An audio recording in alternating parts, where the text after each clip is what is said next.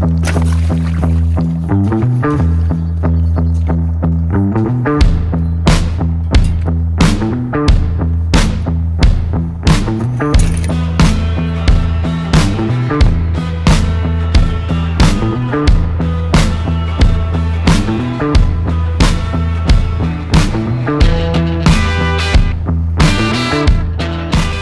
guys, welcome back to my channel and welcome to Kingston Seymour.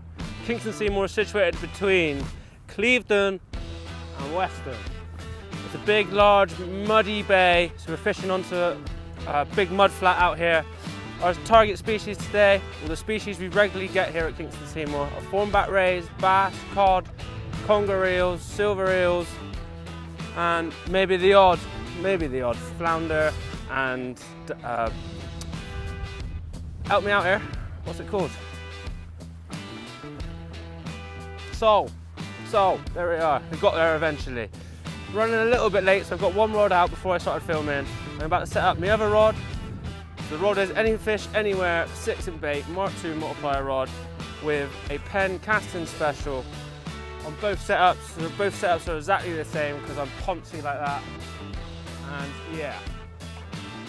So let's get this other rod set up. Today I'm just going to be using pulley rigs, maybe a pulley dropper.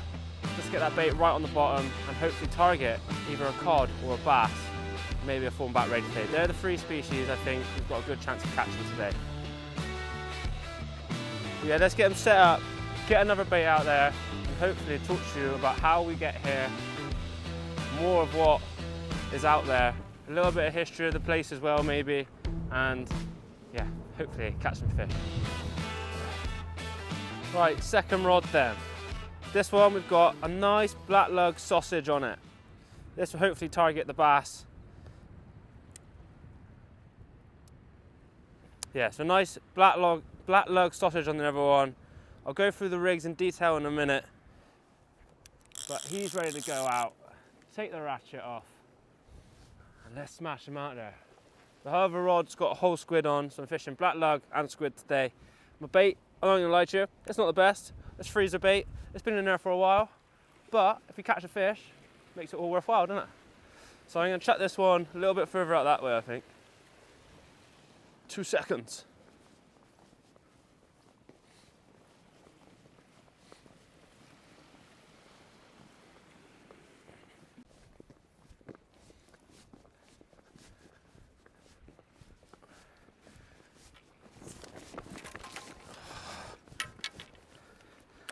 That's the problem with fishing this mark. It is so exposed, it's always bloody windy.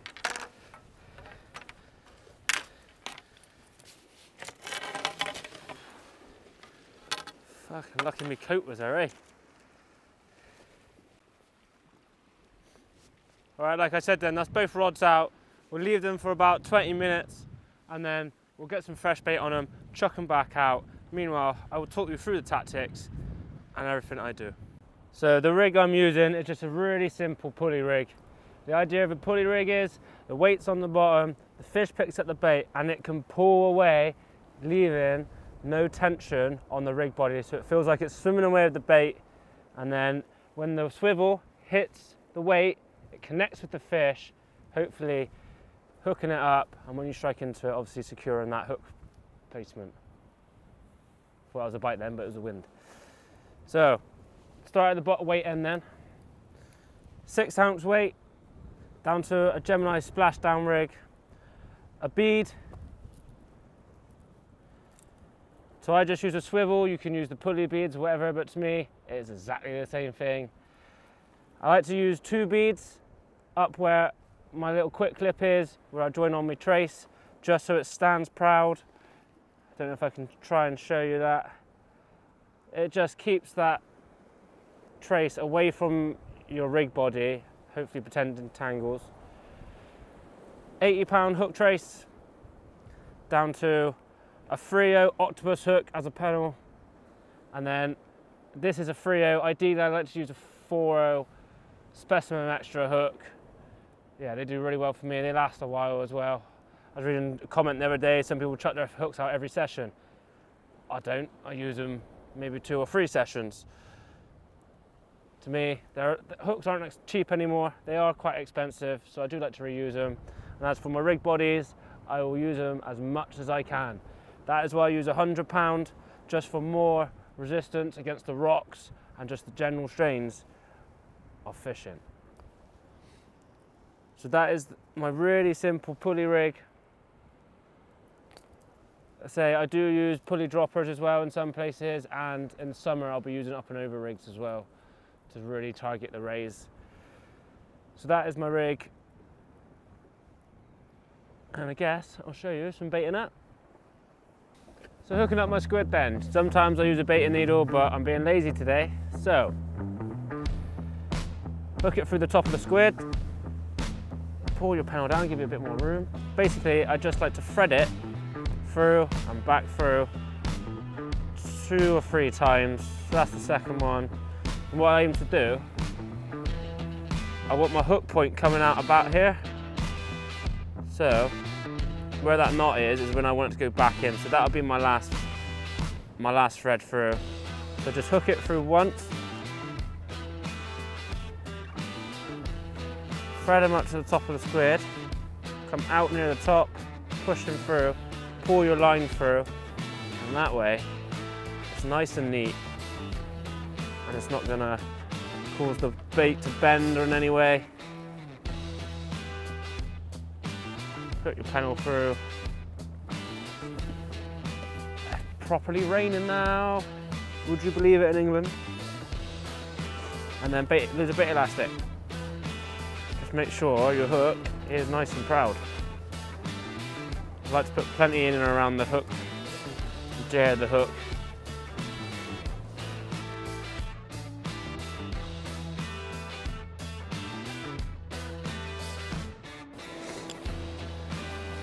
And that is it, a squid bait ready for the Bristol Channel.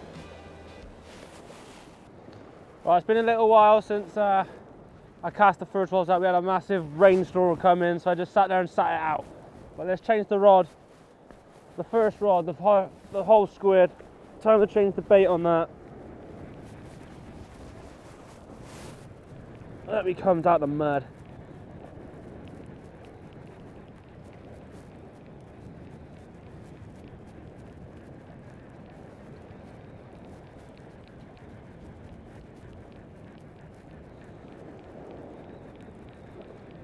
Another horrible day here. The thing is about this rock mark, it's so bloody exposed. It's constantly windy. So if you are going to come down here, make sure it's a nice day. It's just a bit more enjoyable.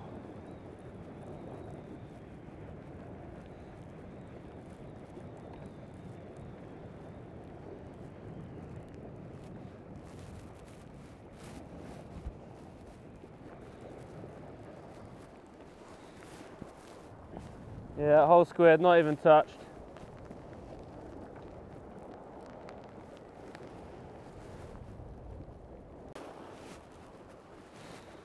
So a little bit more about Kingston Seymour. This bay is what you call Woodspring Bay. To my left, like I said, you've got Weston. To my right, we've got Clevedon. To my left is St Thomas's Head. That used to be a war, like lookout post, military sort of grounds during the Second World War. And out here you've got 2 wrecks. They're quite a few hundred meters off. You can see them at low tide. One of them's called SSS Fernwood and one of them's called SSS Staghound. There used to be coal boats back in the war, during the war, well, before the war, and during an attack down in Dartmouth, I think it was Staghound that got sunk, and it was full of coal. Anyway, after that they towed them up here after they brought them back up, and they're situated out there, and they were used for target practice from the MOD. Or St Thomas's Head. So if you look out here at low tide as well, you can still see big craters where they used to, obviously, the ammunition used to come along and use target practice for them. Quite a little bit of interesting history there. Just still loads of stuff left over from the war. If you do walk on the MOD, you can see all the lookout posts and all the buildings and stuff left from the war. So it is worth a little walk out there, and the fishing over there is quite good as well. So today we're fishing a 12-metre tide. I don't really like to fish it on any small tides here. You just haven't got the volume of water really. Yeah, I got here about 2 hours before, and it was just coming up. Like, you could get here at 2.5 hours before, really. Yeah, just to allow yourself to get a bit more time set up and a little bit more time fishing as well. So,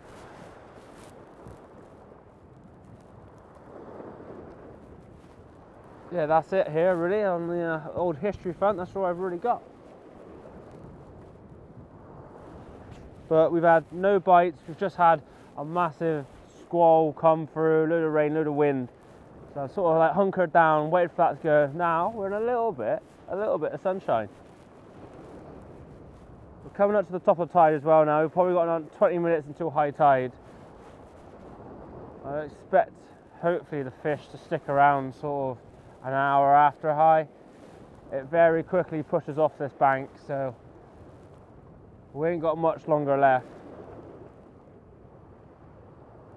Come on, we've got to have a fish. We've got to have a fish. Come on. Yet again, the rod tips are very, very still here on the Bristol Channel. I'm putting out loads of fresh bait, but yet again, very, very still. That tide's really starting to go out now. So what I think I'm going to do, I'm going to fish it here for another hour until the mud starts to show. And then I think I'm going to move to another mark. I've not decided where yet. I got to go to work at 4 o'clock today, but hopefully we can squeeze in another mark just to fish it down. Let me have a little think, and then yeah, I'll let you guys know where we're going to go next. So it's going to be a little bit of a day session today. Sorry I keep like sniffing. I've been on skiing holiday. I've got a bit of a cold coming on. It's not exactly warm today either. But yeah, I think I'm going to head towards either around Clevedon or the Porter's Head area to fish it down. Maybe Lady Bay on the first point. We'll see. But yeah, no action at all.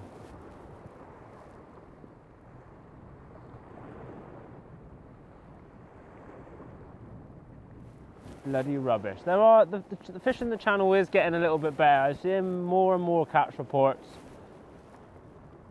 Just the fish seem to be in very small pockets, very isolated pockets as well. But we're still not having the congers and numbers like we usually do. We're in like the middle of March now. I know February was a very, very, very bad time for fishing anyway, but it's just never been like this before. Still pick up the odd bits and pieces. But we can keep trying. Keep trying. It'd be boring if we caught all the time, wouldn't it? Right, I'm going to start bringing in the rods now. The tide is pushing out. It won't be long until all this is mud, and then, yeah, we're pretty much out of water. Haven't decided where I'm going to go yet. I'm going to get back in the car, regroup, and then I'll see you on another rock mark somewhere else towards Porter's Head. So yeah, let's get packed up, and I'll see you out there.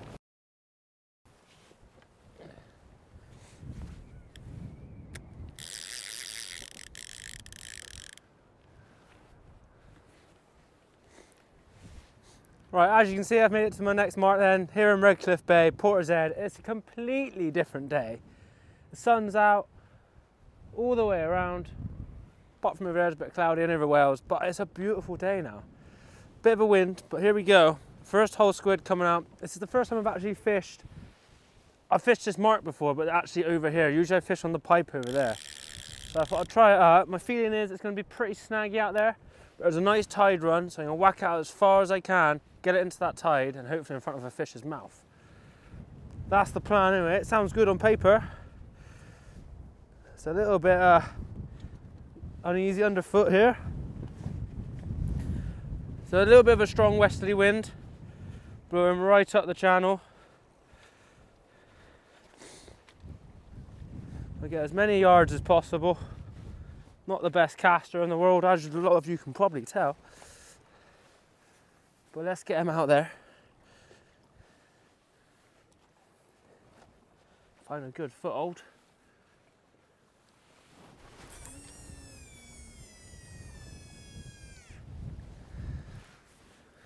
Not the best cast. We'll let him find a nice little gully to lie in.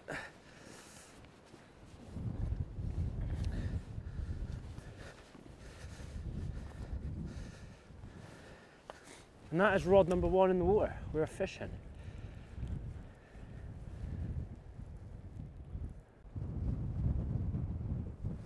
Right, rod 1, we'll get everyone set up.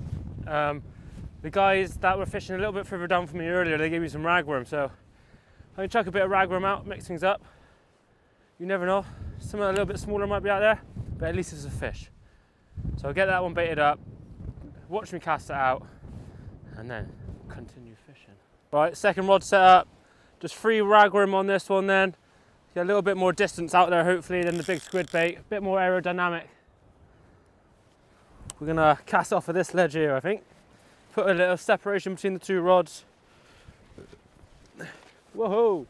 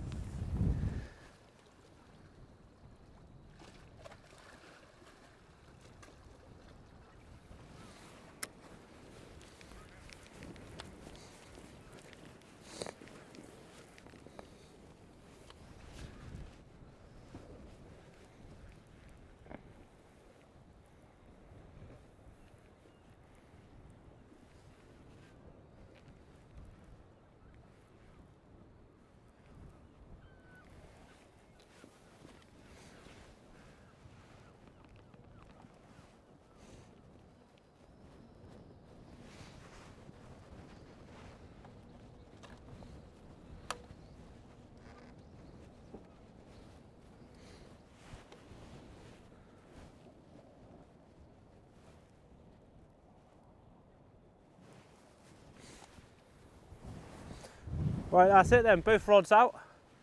We're fishing, ragworm and squid baits, and a bit of tide. What could go wrong? There is a bit of a back eddy here as well. I don't even see a tide line there, and there's a back eddy in this middle bit. See how we get on with that. There's big tides today, well, slightly up, bigger than average tides, sort of 12 meters, 12.5 meters today. So there's a bit of tide running through there, so we might pick up a lot of crap. We're coming on the back of some of the biggest tides of the year, 14.5 meters, something like that. Really big tide, so I'm expecting a lot of crap in the water. Hopefully that's drawn some fish up with it. But yeah, fingers crossed it's better than this morning session. Second bait going out there, and I've brought in the whole squid, just put on a black squid and lug bait. Black squid, black lug and squid bait. Little cocktail. Let's get them out there on that side. That wind is blowing pretty strong. It is rattling the rods quite a lot, so it is hard to see sometimes, but that tide's gone out quite a bit now, exposing a little bit more mud and weed. Down to my right hand side there's Blacknor Point. So all the way, so from Blacknor Point coming down this way, there's loads and loads of sand coral, sand banks and stuff like that. So maybe out there is sort of the same. As we get further and further out, we'll hit the sand coral. Some snaggier ground.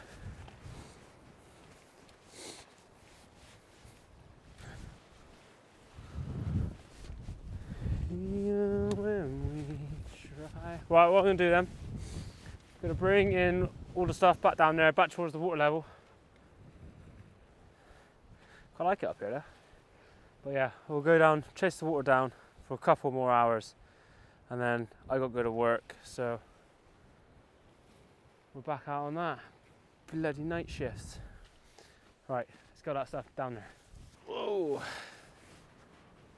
Right, 20 minutes to go then before I've got to go. So last little ditch effort, whole squid, get a bit of French set? Can't speak today. A fresh scent in the water. And let's get them out there, man. I've gone round and I've had a little look for, see if I can find some crabs. Can't find a single one. Not a single crab in sight. I reckon that is a problem. If the food ain't here, the fish aren't going to be either.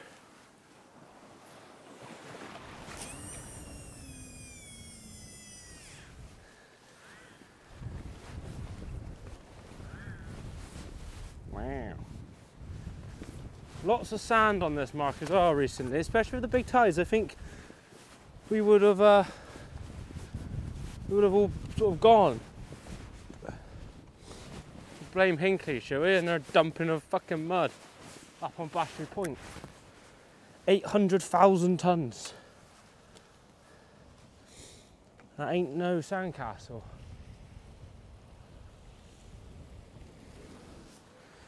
But yeah, right, that's it. Fingers crossed for me then. Last 20 minutes to try and winkle out ourselves a fish and not a deep hole. Come on. Right, that's all I've got time for today, guys. Thank you very much for watching. Again, we have blanked, but it is just, my videos are just open and honest, and this is what the Bristol Channel is fishing like at the moment. I'm gonna get these 2 rods in now, make my way back home, and I'll see you on the next one.